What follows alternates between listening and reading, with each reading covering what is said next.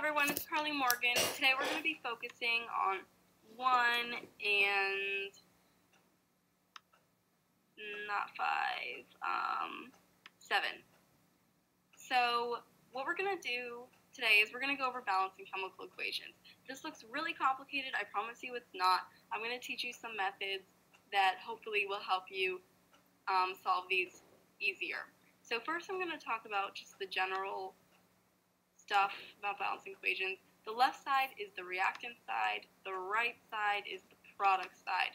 The things that go in front of these letters are the coefficients.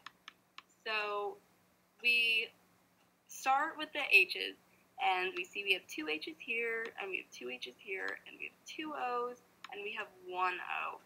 So I'm going to put this on this side so we can just make sure we keep that organized. So I look on my left side, and I see that I have 2 H's, and I look on my right side to my compound, and I see I have 2 H's.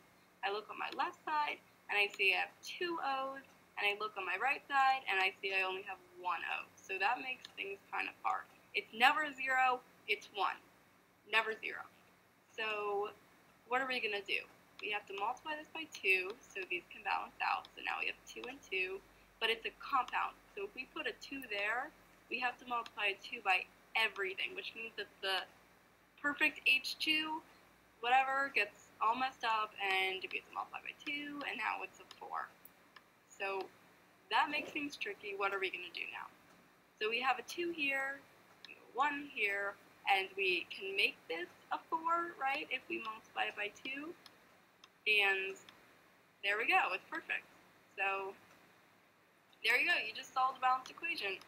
And now try to solve 7. Pause this video. It's 2-step, but it's all the same methods apply. It's pretty simple for a 2-step.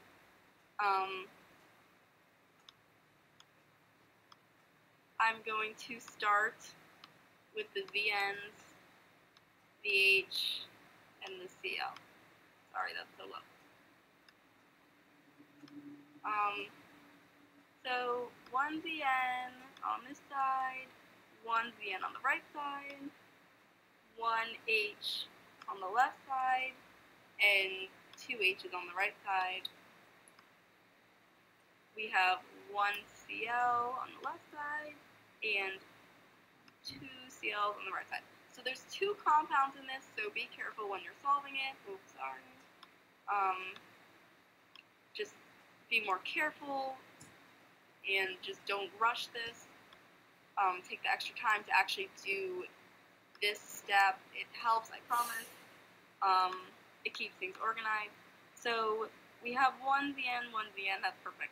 So we have to multiply this by 2, right, to get 2. So where is that? That's the compound, so we have to multiply the CL by 2, and hey, that works out perfectly because that was a 2 over there. So 1, 2, 1, 1.